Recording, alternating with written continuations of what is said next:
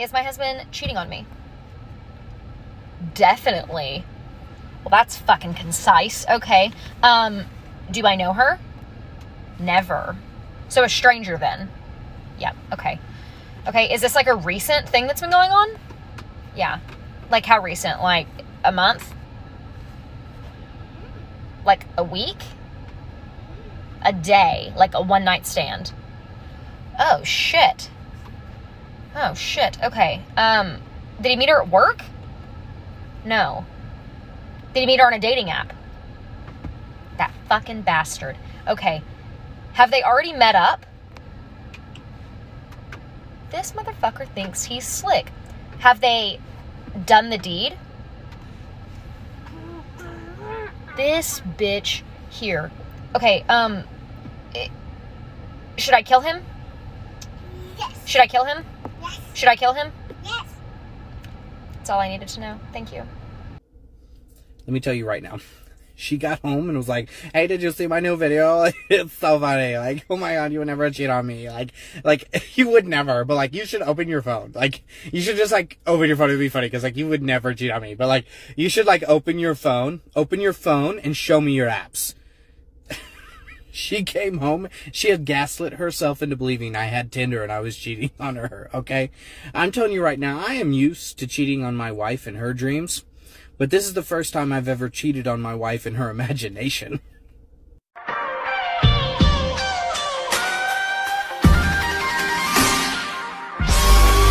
Alright, let's find out if she actually cares. I just went and got a fresh haircut. Let's go inside.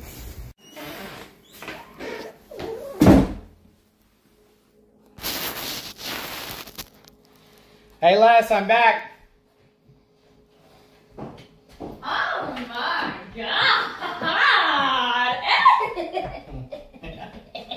Ew! Why are y'all being so nice? Why wouldn't we? What are you talking about? You haven't seen her newest TikTok? What'd you do? About the quarterback? My quarterback? Yeah. You fucking asshole. You fucking liar. You fucking manipulator. Wear that outfit again. Why don't we test it out then?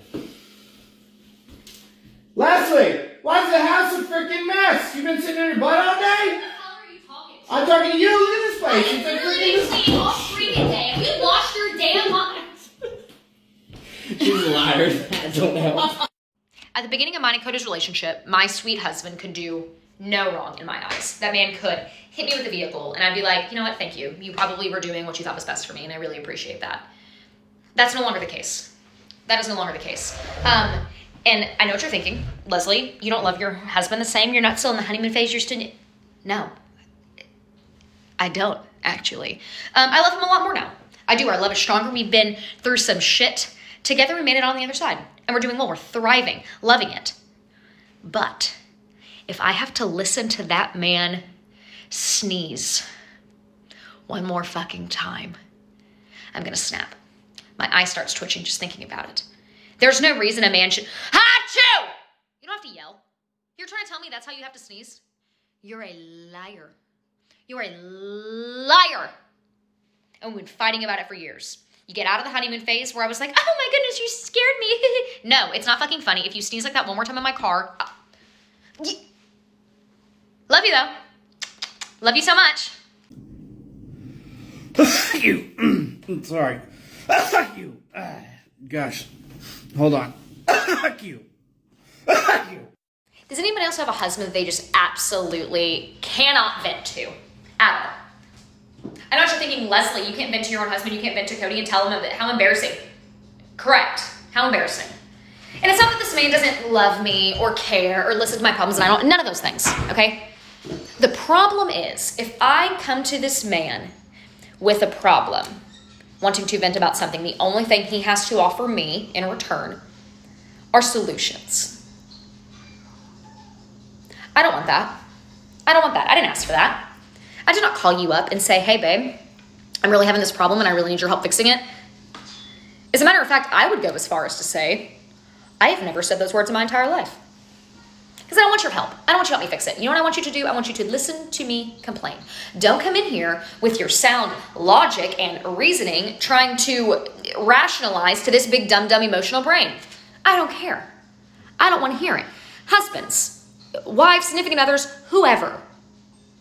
Stop offering solutions to problems your partner does not want fixed. Listen to them complain. Maybe offer to buy them a treat after. Thank you. I shit you not, the very next day after she made this video, her entire transmission just failed. Okay, just going down the road just stopped working. Okay, let me tell you right now, I'm serious. Like, this is me taking it apart. Okay, I mean, it's gone. And she called me and she said, hey, oh my gosh, the transmission is doing something weird. The car's revving. I don't know what to do. Oh my God. And I was like, the car's revving? Oh my God. You think it's a transmission? Holy crap. Oh my God, that sucks. Oh my God, life sucks. And she was like, no, what do you mean? I was like, what? You didn't want to vent? You don't want to vent? You want to vent now? I thought it was just vent to me. It's fine. I don't need to solve problems, have solutions. I don't need to fix your car. Just vent to me. That's all that matters. Ladies, this is your public service announcement to marry the funny guy. Don't think about it. Don't ask questions. Go to the courthouse right now and let that man wipe you up. Because let me tell you, looks fade, hairlines recede, bank accounts shrink, and guts, they can grow. But a man with a sense of humor, you can't put a price tag on that, okay? Listen, I married the funny guy, okay, almost 8 years ago, and that man has kept me laughing, crying every day since then.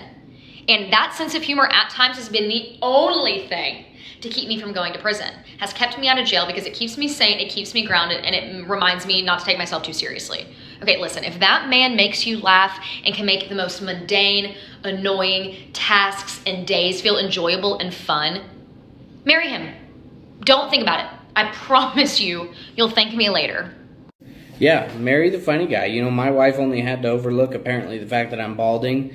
I'm one ugly son of a bitch. I'm fat as hell. Poor. You know, just an overall bag of hot garbage. But I can make you giggle, and that's what matters.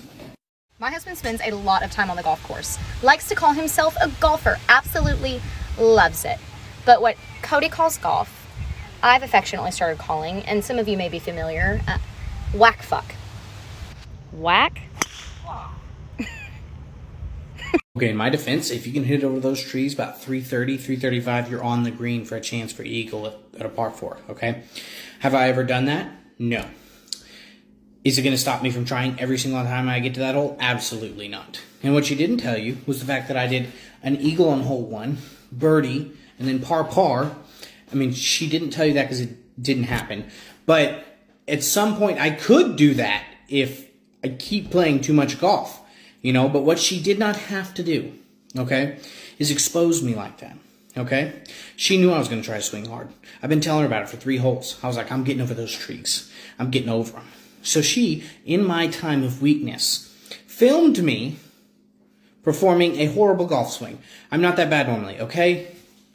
Normally I'm smooth and controlled. I just want to get an eagle, man. Just one time. She freaking exposed me. Today's episode of Why My Husband is a Big Fat Dum-Dum. I have a throwback story for you folks. Buckle up. Let me just start out and preface this by saying that my husband is one of the smartest people that I know. He also happens to be one of the dumbest. And with that comes him thinking that he still possesses some of the athletic ability that he used to have. He does not. He does not. So a little over a year ago, my husband is out fishing with some buddies. They start to come back to the dock. They're done for the day, they're coming home.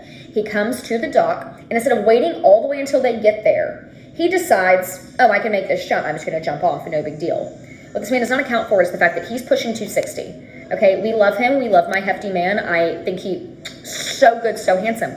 However, it drops his momentum down when the boat pushes down when he goes to jump off. And instead of jumping on top of the dock, goes and just slams his shin right up against it. So obviously this hurts, and he's complaining about it hurting. He's limping for a little bit. He's like, oh shit, that really hurt.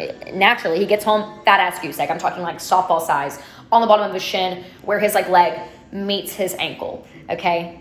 I'm like, babe, let's just ice it, no big deal. And if it's not feeling better a couple days, you should go to the doctor. He's like, no, I'm fine. I'm probably just being dramatic. I probably just bruised the bone. No big deal. And we just let it heal. Eventually the bruise goes away and it's fine. Fast forward a couple of months, Cody is in Nashville, Tennessee, breaks his kneecap riding a scooter. If you want the story time on that, it's pinned in my profile. Go check it out. My husband's an absolute idiot. When he goes to the doctor to get these scans for his knee to make sure, you know, to find out what's going on with it, the doctor looks at him and says, hey man, did you ever get treatment for this break on your leg down here at the bottom? And my husband's like, huh? He said, yeah, you have like a break. Cody's like, how old is the break showing? He's like, a couple months. Cody said, aha, I know exactly what that is. My husband proceeds to tell the story to this nice doctor man of how he jumped off the boat and hit his shin and didn't know it was broken. Walked on it. It healed on its own for months with no medical treatment. No medical treatment. This is the same man that gets a sniffle and is down for the count for 4 to 6 business days. Make it make sense to me. Sir, I'm gonna need to see some consistency from you, okay?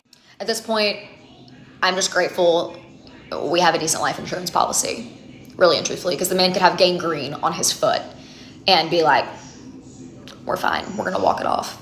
I have to give it to him. That is one tough son of a bitch. And so the slander continues. Now, clearly a guy like me would not have a problem jumping from a boat to a dock. I'm an athletic specimen, okay? Now, I will let you guys know the true story. While I was reeling in the 73.5-pound largemouth bass, I've got it right up to the boat, pulling out of the water, 6 feet 1 inches. I see a child out in the lake being chased by a shark. So obviously the first thing and only thing I can do is go save the kid. So I run over there, dive off the boat, into the water, swim to the kid, and me and this shark are going toe to toe, narrowly avoiding each other's deadly blows. And as the boat comes by to pick us up, I reach out, grab the front of the boat, sling us on. You think you're safe, the fight is over. That's where you'd be wrong. Okay, now me and the shark are now coming at each other, chicken style. I know what he's about to do. But I recently saw my master Chuck Norris execute the most perfect roundhouse kick on a shark last week in Australia. So, I know I can do this. As the shark jumps out of the water, jaws open, I execute the most deadly roundhouse kick you've ever seen, perfectly placing the kick on the shark's gills, completely incapacitating, probably killing the shark. And she tries to tell me that that's not how I broke my ankle? That's how I broke my ankle, right then. Hit the shark just a little too hard, you know, cracked an ankle. Didn't even know it because I'm a badass. But clearly jumping from a boat to a dock, I mean, she could get more creative, couldn't she?